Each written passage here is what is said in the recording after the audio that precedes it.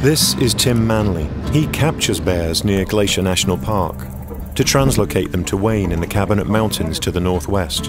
How long have you been working on bears now? Oh, I've been working on grizzlies for 32 years. Tim has become an authority on catching grizzly bears.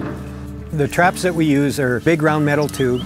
They have a door on one end that slides open, and at the other end we tie bait. And when the bear enters the trap, pulls on the roadkill deer, the door slams shut.